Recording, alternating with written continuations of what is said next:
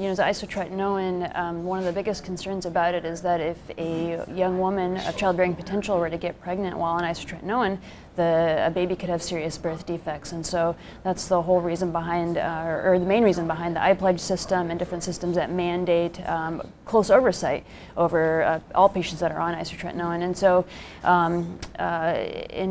in most years past, we've said, okay, well, if you're abstinent, then that can be, that's okay, and that qualifies.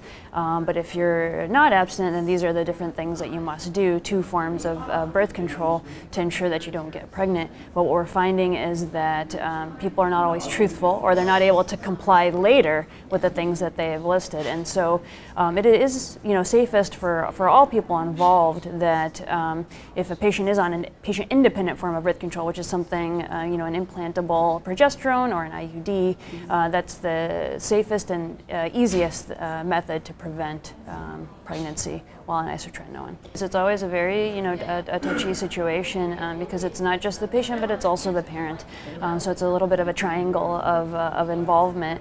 And I don't demand that all of my, young women have those patient-independent forms of birth control. Certainly there are plenty of young women that I treat that are on oral contraceptives, or they list oral contraceptives as one form and an additional form as their second form of birth control. But I have very frank conversations, especially with young women who are upfront that they don't think they can be compliant with these things, or perhaps we've had a history of not being able to be completely as compliant as we'd like with medications and that sort of thing. And so there are definitely sometimes parents that are resistant to that. And if a parent is truly adamant against a certain form of contraception, then a lot of times I try to work with the family in what they might be comfortable with, but what also makes me comfortable as their treating physician.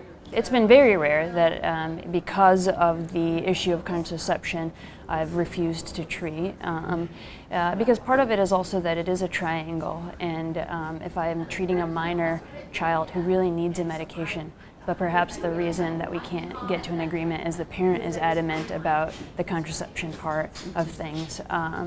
In those situations, it's a hard decision, because I hate to deny the child the treatment that they really need because of a factor like that. And so it's a very individual case-by-case basis. I spend a lot of time talking about that issue if I am going to go ahead and treat, and we talk about it every single visit. I see them every single month. We talk about it every single visit, and of course we always reinforce it. So.